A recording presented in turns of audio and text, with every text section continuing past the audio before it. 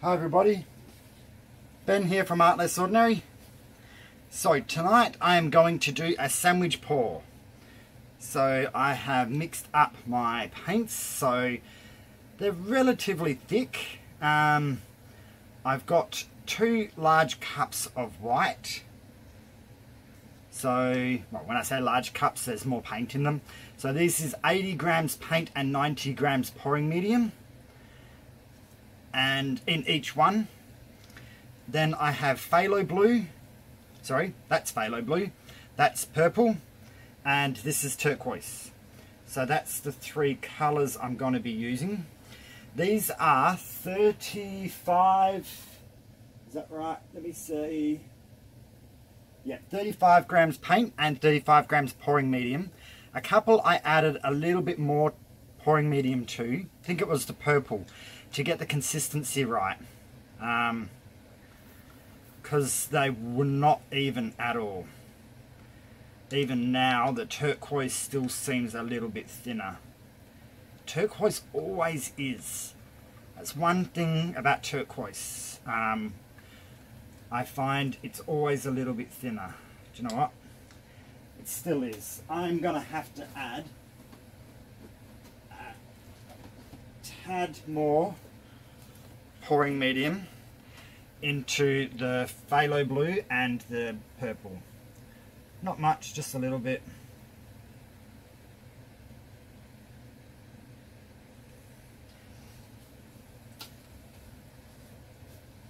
So I made these up about half an hour ago and they've had time to sit, and sometimes they thicken back up again. So just check that before you do your pour. Now, my pouring medium is Elmer's glue oil, and this one's 65% glue, 35% water.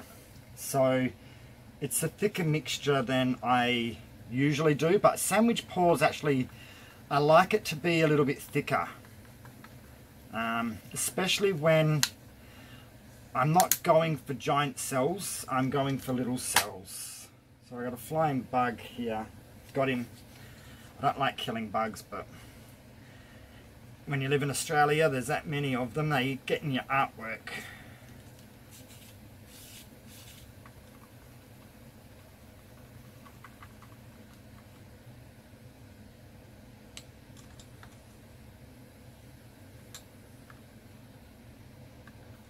Alright, this purple is not thinning up too much, so we're going to add a tad bit of water. A little bit more. Some colours thicken up a lot quicker than others. Purple actually does do it a little bit quite frequently for me, so that's why I tend to make them up about half an hour earlier at least, and then let them settle in.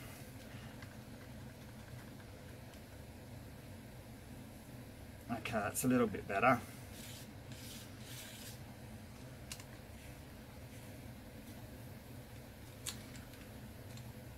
Okay, so that's the 3 colours. Purple, phthalo blue and turquoise, which means I'm going to put the turquoise in the middle. I'm going to do a 4 cup sandwich pour, because I kind of want to get even lines so I kind of want it in 4 sections. So what we do here is we get 1 cup of the white,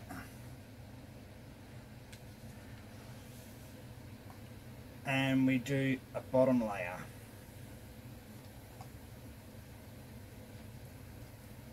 So I want to use up 1 full cup for this part. Try and keep them evenish.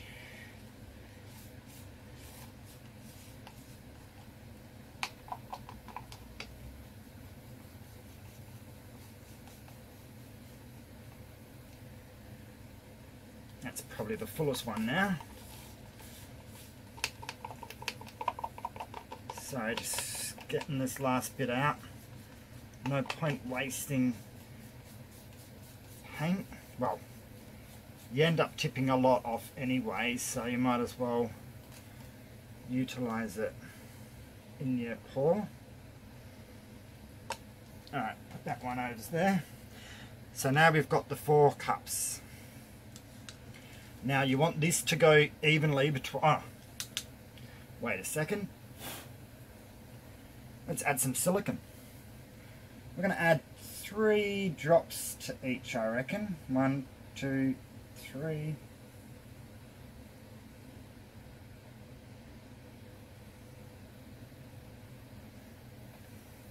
We don't add the silicone to the white, only to the colours. So just make sure, well, I like to stir my silicone in well, so I don't get big clumps of it. But you choose. It also does mean I'll probably get smaller cells. I don't actually mind smaller cells. I find they're easier to stay in shape when they're smaller than when they're too big.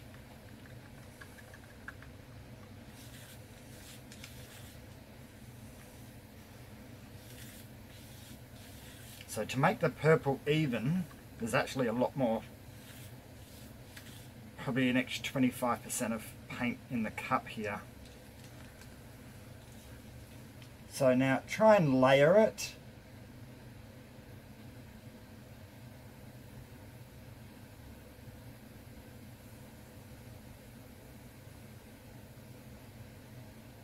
I don't want it to be a dirty pour, I want it to be quite layered in there.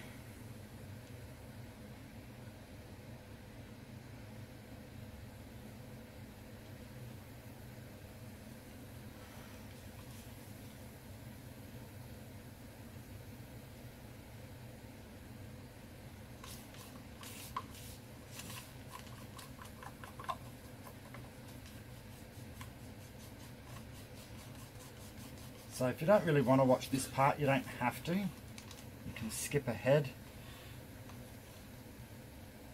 I'm just trying to show the whole process. So I'm going to go turquoise next, which I'm going to actually go backwards. Again, layer the turquoise. Don't smash it into that cup. There's pours where I like the paint to be smashed down into the other paints, and there's pours where I like it to be layered.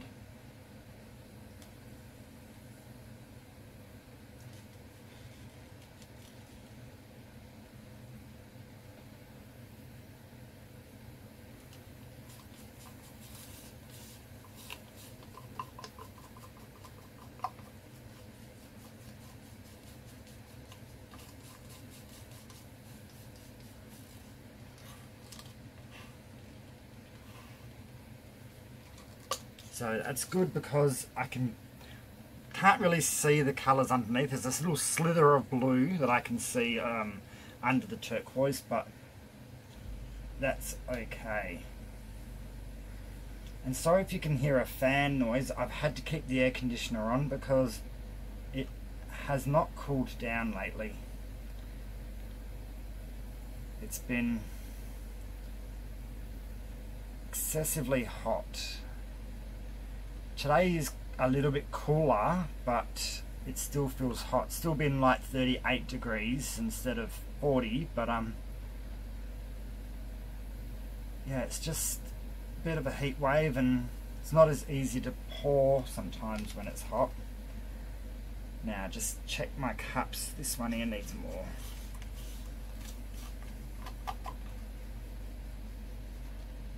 And then we'll put the rest in this one.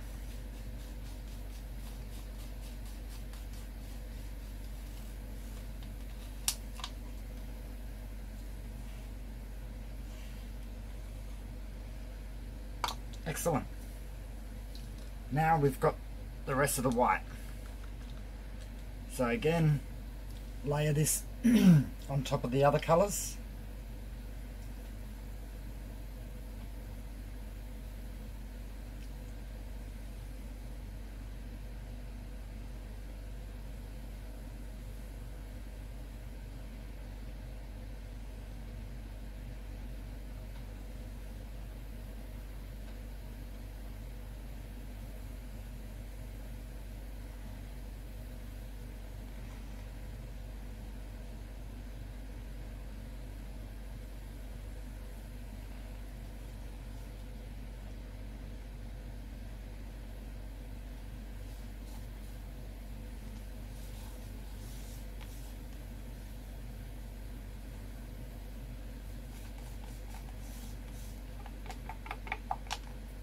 And what, what you're looking for in the end is 4 cups that are very close to being level with each other in the amount of paint that they have.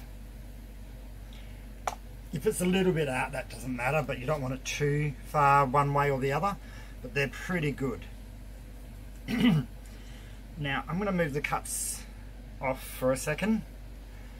Now I'm going to flip them. I'm going to put them across the canvas. So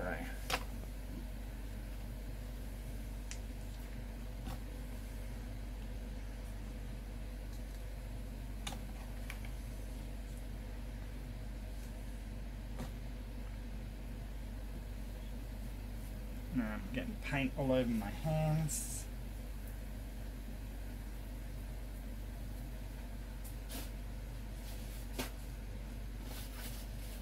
One of my cups, I got paint down the side of it, so it's kind of going all over me.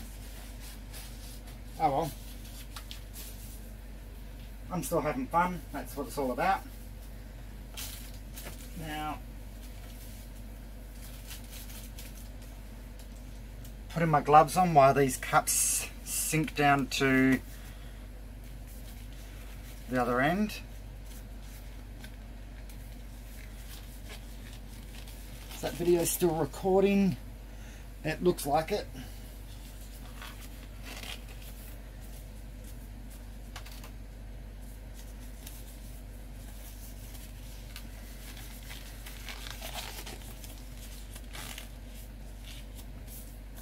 Alrighty, here we go. Now it is just a matter of, I've got silicone on my fingers. I might start from this end. Drag. Just going to let the excess go off onto these corners.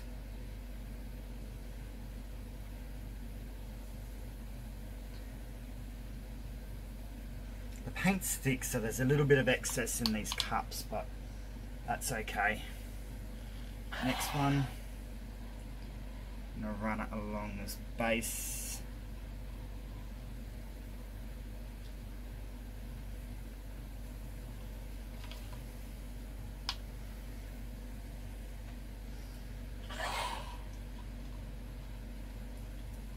So for the moment it just looks pretty blue, or mostly blue, but it will change as I tilt. The other colours will come through.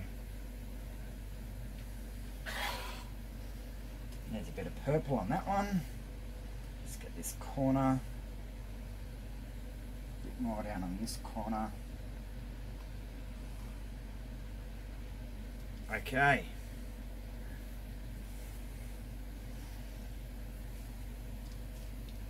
Few cells popping up already, and now we're just going to bring this paint down. Always moves in the middle a little bit more because that's where the paint's heaviest, because the paint sinks to the middle.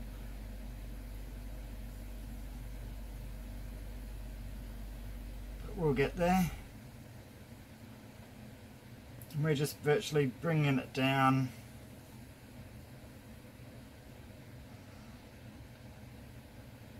So I've got one cool blue line and one cool purple line.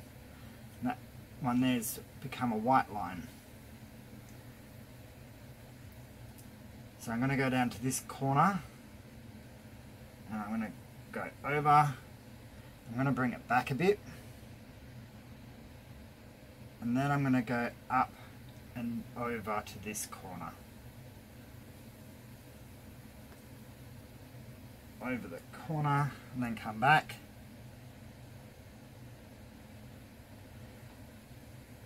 Going to move a little bit side to side. Going to get a couple of big cells in this.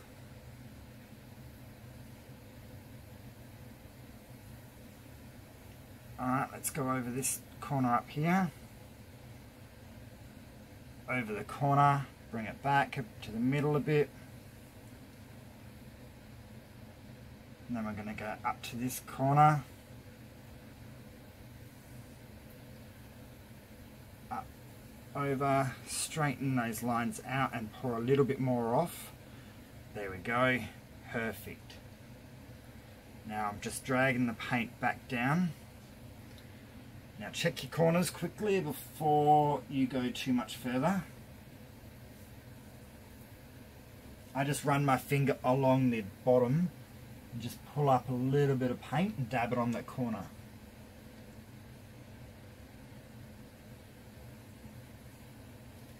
Okay, do we want to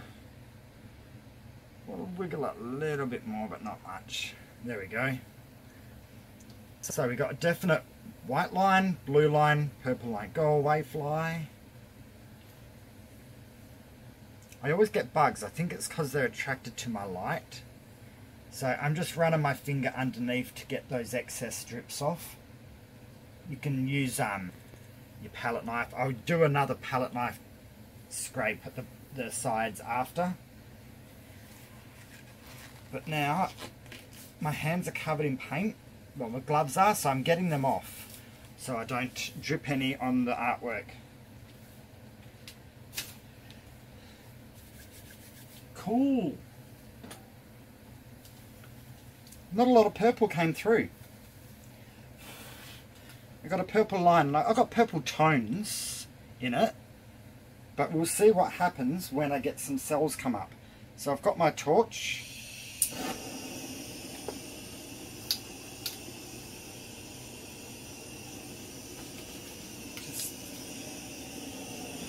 I'm going to start off very high and just slowly graze across the canvas. Popping bubbles, and a few cells are going to come up. So because it's hot weather, I find the cells will come to the surface easier than what they do when it's winter. Paint does behave differently in each season, so you've got to kind of learn it. It's kind of like relearning your pores sometimes over again.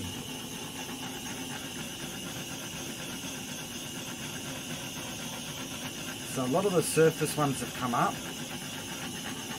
Now I'm just moving the torch just a tad closer, and I mean a tad.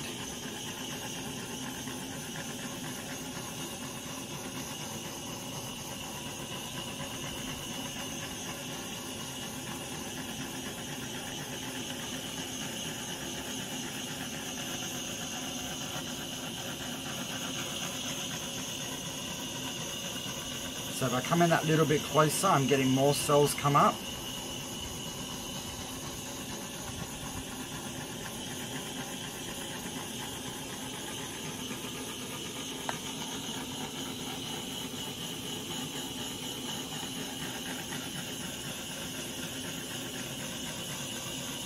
And now you just go again, a little bit closer again.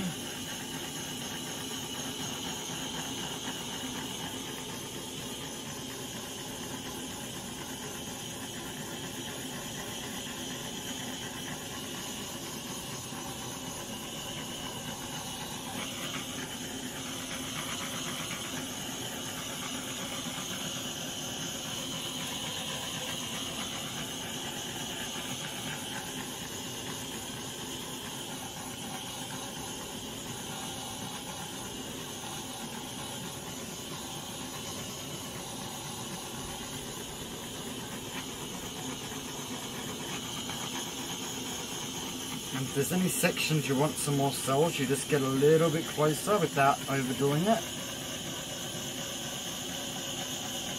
You can't remove cells once you've got them. Alright, let's stop this blowtorch for a minute. Don't let it touch anything. It is super hot. Okay, so we've got some cool cells coming up in an assortment of colours. There's a couple of sections which are a little bit cell shy, should I say, which would be just here and a bit in that white area there. The white did seem thick, so it could be why they're having more trouble pushing up into that white. and a little bit over here it's a bit light on. But overall, go away little midgie. Got him. It's not the last one for the night, I can tell you now. So the cells are doing okay. They're not overly growing because the pouring medium was thick. If you want more cells, then, or bigger cells, just add more pouring medium and less paint, just to kind of make it a little bit more thin.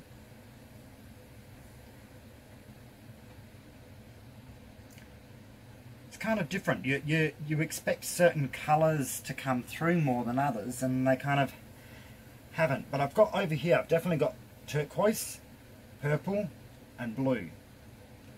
And I've got in this middle section, I've mostly got blues with a couple of turquoises in there. I'm just going to pop a bubble.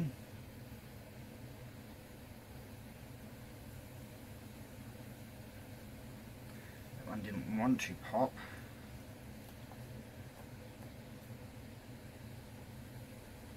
Can't really see any other. Oh, there's one more bubble over here. Let's see if he will.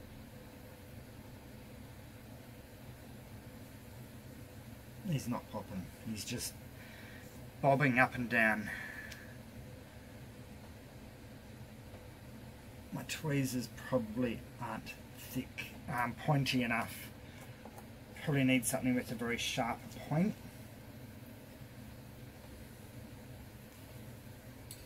Should I try and get a couple more over in this section? Because I feel like I've got more cells over there and less over here.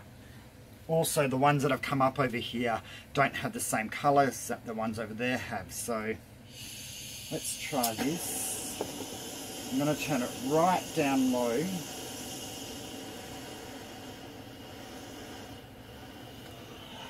And just see if I can just bring a couple up.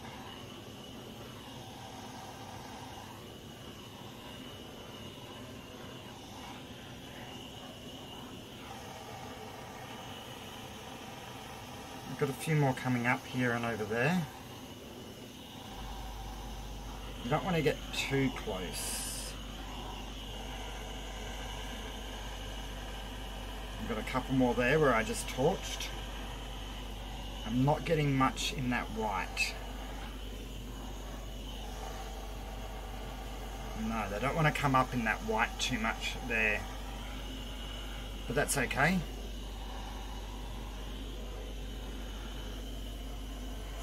Alright, we'll leave it as that. They don't want to show up, that's their choice. But overall, this is it. This is the finished artwork. So all these big ones are the ones that came up before or during tilting, and all the small ones are the ones that have come up since I've torched. So sometimes I don't get any of these larger ones come up when tilting, and sometimes I get lots more, and yeah, it's just the way that you do it, and you get a different assortment. But I've got a really cool purple line within the white, blue line within the white, and then just plain white line. Would have been good if I had turquoise or something come up on that side, and an assortment of cells. Some of the big ones go out of shape because you are stretching and things like that, but overall they're not that bad. They're not, in my eyes, they're not ugly, they're just bigger. Add some different interest to it. It's better that they're kind of scattered around and not all in one section or one area.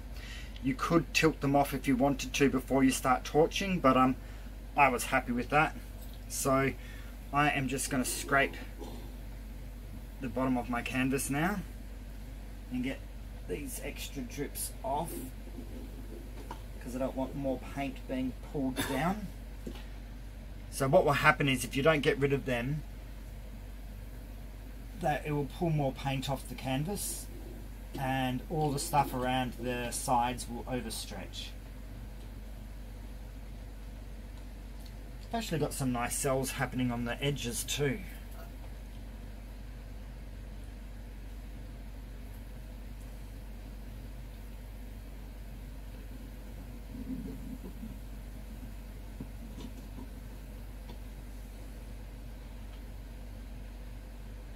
So it helps to do this when you've got a much bigger workspace. I'm I brought a new table, but I haven't got the room to put it where it is, where this one is, so I gotta rearrange everything to actually fit it in. Okay, can't see any drips. So awesome. This is it. That's the finished artwork. So this is my last artwork for the new year, because this is New Year's Eve and we're what, half an hour away from celebrating midnight. This is what I would be happy doing as the year changes over. Not going out partying when there's not much point anyway. We're not allowed to dance. COVID restrictions restrict us from dancing.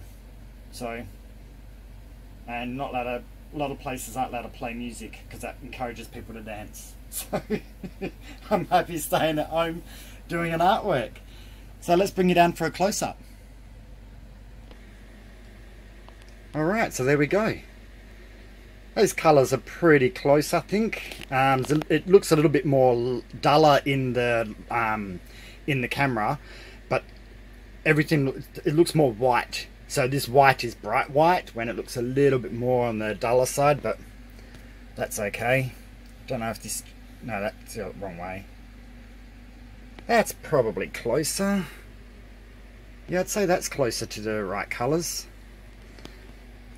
But as you can see, we got really cool little cells, all different colours and assortments. Oh, look at these little turquoise ones over here. So this is using the Elmers glue all. I do get slightly different effects when I use school glue, but I think they're quite cute. I've got a pink one that I did video 294, I think it is. I actually can't read from this spot. 293, and I really liked the way that turned out. I didn't get any of these large cells that came up while tilting, but I got lots of small cells in the actual artwork from torching, so that was really awesome. This is similar-ish, but I got a couple of the big ones. But yeah, so let me know what you think. Hope you guys like this. So like normal, comment, like, share and subscribe if you haven't already. And if there's certain colour combinations you would like to see, let me know. Sandwich pours come out quite different each time. Sometimes the white dominates, sometimes the white actually blends in quite well, like this one. The white definitely did not dominate in this one at all. But yeah, so hope you guys had fun. Have a good new year, and I'll see you soon for another pour. Have a good night. Bye.